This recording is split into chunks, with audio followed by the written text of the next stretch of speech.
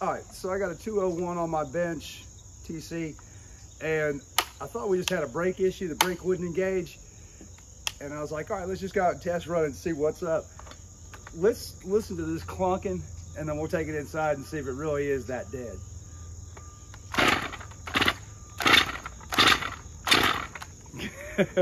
That's not good.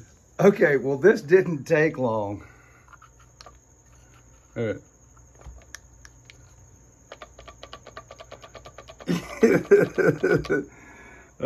Let's pull this off and take a look at that bearing.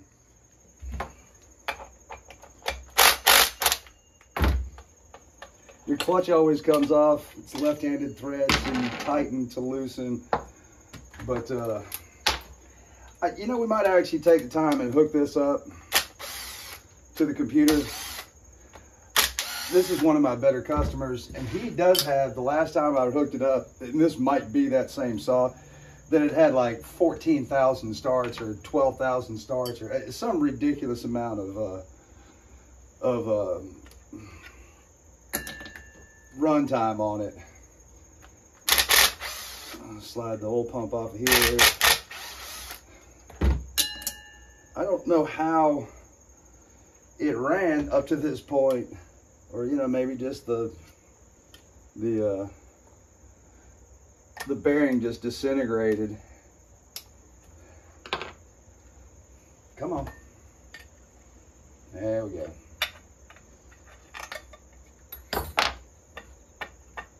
Wow, that's rough. You know, when you look at the wear and tear on this saw, I mean, I can't honestly say. I'm in the business of fixing things. You know, we've replaced the muffler on it. I'm sure I've done a top handle swap on this at some point in time. Starter housing's pretty rough. You know, it might be a good part saw, but let's dig in a little deeper. What do you think? Take a few minutes to strip the gas tank off of this, and let's pull the cylinder and let's see if there's any damage to the crankcase, because with this thing moving that much, I mean, that's just, I've never seen. There's got to be some of the rollers on the inside, because I don't think anything got out. You know, there's not enough room for that. Let's take a couple of minutes. Let's have some fun. Let's do this live and see how fast I can get it done. I work on these a lot. They're super easy to work on. So let's just start ripping things apart and create a pile of parts in the process. Hope everybody had a good weekend. I've got, let's see, fuel lines off. Go there. Get the tank vent loose. Come on. There we go. You're free. I'm trying to, I take you in. This is just, you know, everyday small ball stuff. That loose. Throttle rod. And let's just start. You got a bad AV bearing, or AV bushing back here. Oh, come on. That's one of the issues, you know, working on this stuff so dirty. That. Nothing there. Nothing there.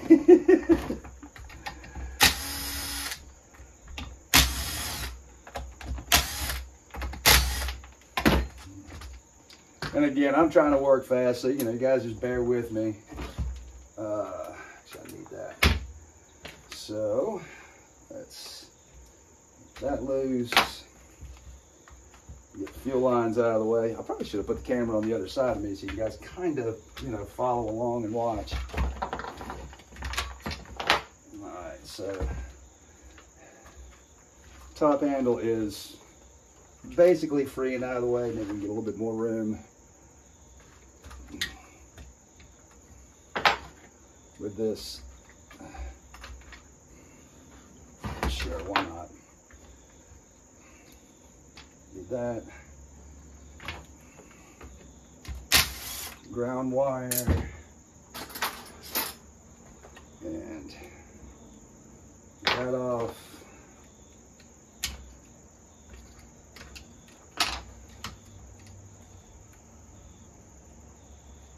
Let's see if we can't snake this through here. There we go. Impulse line.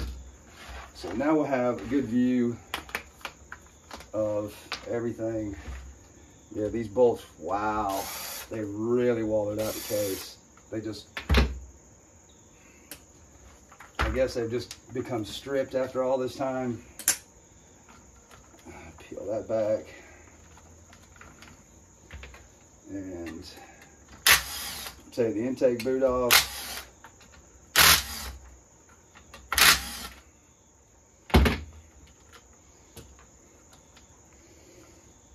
Let's take the tank off. See, there's really not a whole lot to these. You just got to work on them a bunch. Nice shiny muffler. And let's get our cylinder bolts.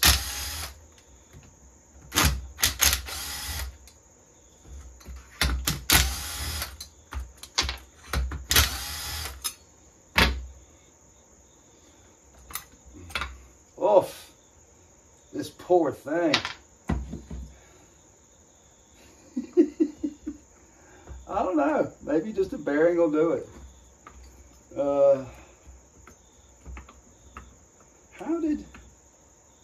How was there not any damage? Maybe just a cage that fell apart? I don't know. Let me take you in, you can get a better look. Oh, what a mess. Working on old nasty, dirty ass equipment. Yeah. This customer used to use Ultra for a long time. I would imagine, you know, you know, you look at the long-term coking, and again, we could plug this thing into the computer and see what's up. But there's nothing in there. There's none of the rollers. All right, I took the chain catcher off here. It covers up one of the bolts, and then you'll have to remove this rubber grommet right here because it covers up another one of the case bolts. That's your sneaky one if you were ever so inclined to split one of these.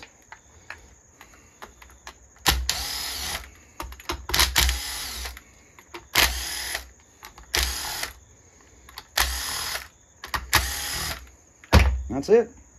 You should just be able to lift up on this. 1, 2, 3. There we go.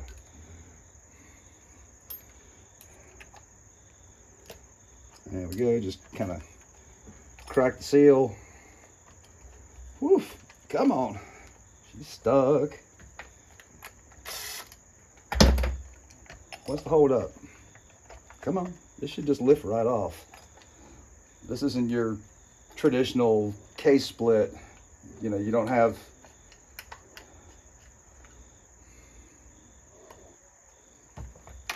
still got a thread on it? No. Boy, I don't want to let go. Sorry, I didn't mean to drag this out. I thought this would be pretty straightforward. There we go. Finger stuck in the hole. So yes, she's puked her berries.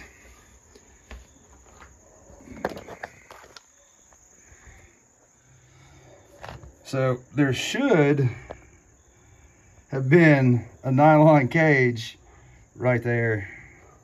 And these are what the roller bearings, not ball bearings, different style of bearing here. I mean, I guess a gasket and seals and new bearings would do it.